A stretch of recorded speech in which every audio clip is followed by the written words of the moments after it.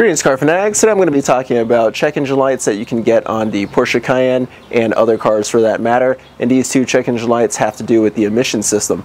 The first check engine light is the P2404, which is a leak with the emission system. The second is the P0455, which is a major evap leak. So let's go ahead and talk about what typically are the common culprits for these two check engine lights.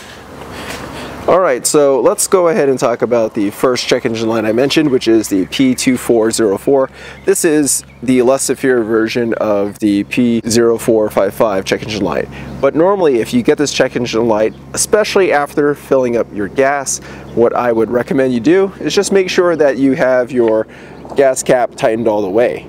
So if you actually don't tighten your gas cap all the way, you can actually get a check engine light on your car, and the gas cap even says so. So make sure when you turn it, you get at least 3 clicks to make sure this is completely sealed and ready to go. Now, if you do suspect that it's the gas cap, because maybe the check engine light came on right after you filled up your gas, one thing you can also do is just inspect the seal right here. And this is going to allow you to make sure that the seal isn't damaged or anything. So in my case, when I got the check engine light, I went ahead and replaced the gas cap, but I really didn't need to. The seal on my old gas cap was still pretty good, and it didn't make a difference with the check engine light, but it's something you can definitely look at first as a potential cause if you're getting the P2404 check engine light. Let's go ahead and put this back, and again, make sure you get at least 3 clicks. Alright, and regarding your gas tank and your gas cap, if you're seeing a check engine light and you're noticing that you cannot fill up your gas all the way, like you're filling up your gas, it's telling you it's full, but you only get half a tank, usually what the cause of that is a bad purge valve.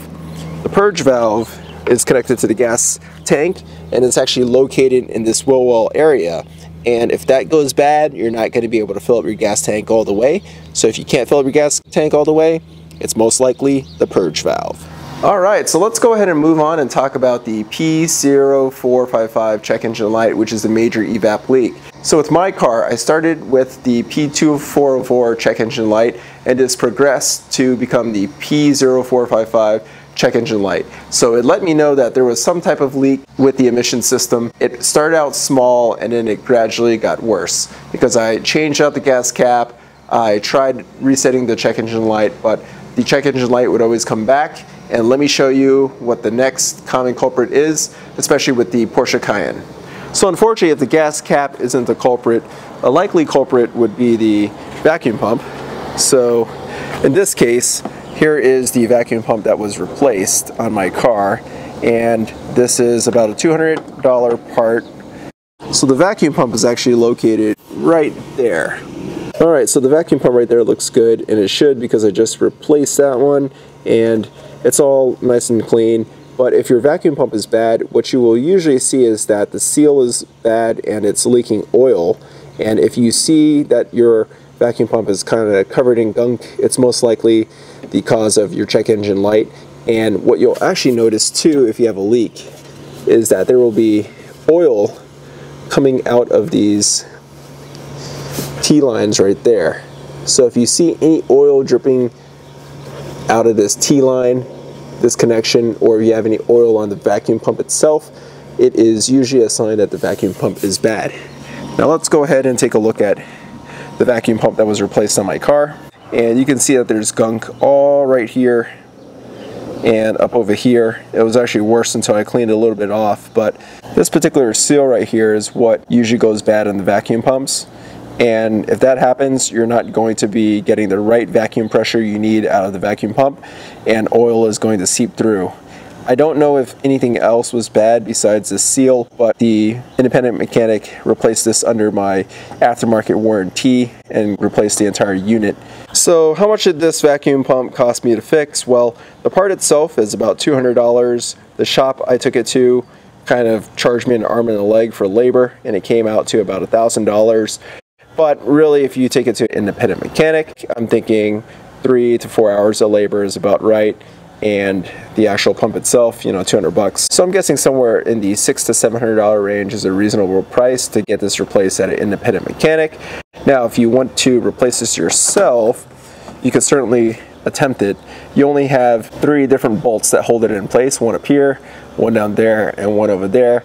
But as you can see in the space, it is a little tight to get to. If you have small hands, what you can do is potentially get in here yourself and just remove the screws and kind of pull that out, but it is a little tricky. Some people also take off the intake manifold over here, and that's going to give you a little bit more space, but of course that's going to take you some more time. But you can certainly do the vacuum pump yourself if you have the time and patience and mechanical knowledge.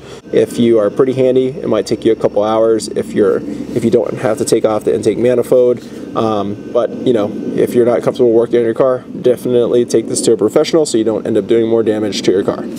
Alright, car fanatics, so in this video I was able to cover the P2404 and the P0455 check engine light on my Porsche Cayenne Turbo. This was the second problem I had on my Porsche Cayenne Turbo.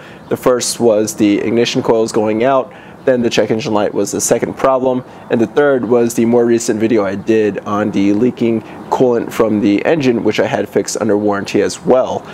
So hopefully this video is going to help you if you get one of these check engine lights. If you have any questions about what could be causing a check engine light on your car, leave a comment below and let me know what's going on with your car.